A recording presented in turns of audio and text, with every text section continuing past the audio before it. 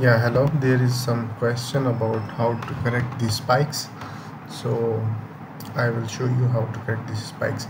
So here I have chosen the first break for all the data. So once I plot it, so you will see there is some spikes.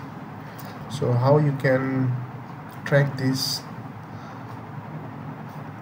time and first break with the offset, so you can see the color will show you the legend for this CMP. So this is probably this orange is 206 or 203.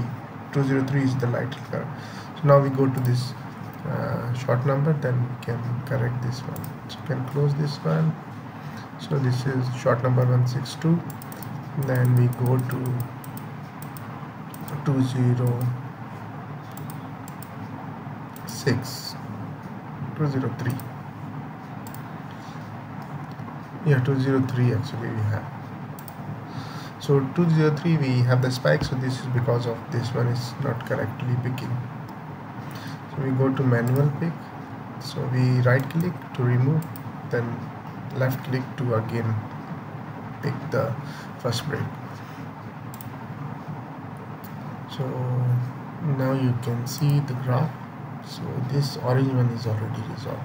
So similar way you can go for this green one is 163, 164. So here you can go 163.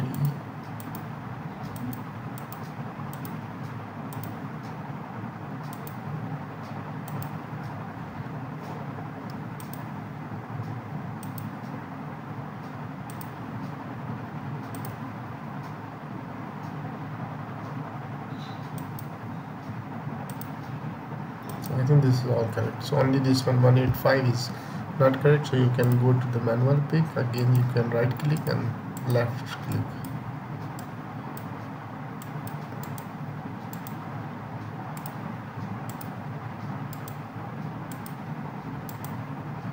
Sometimes it cannot read, so you have to pick slightly away from the pick.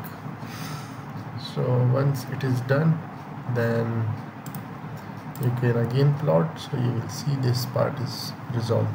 Now there is a lot of spikes in the yellow one, so yellow one is 189, so probably you can see again.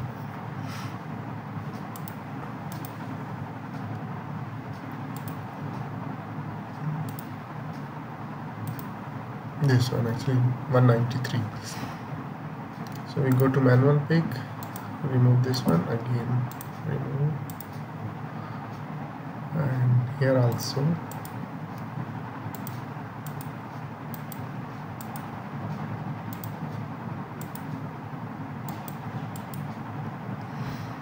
So almost okay. This one also.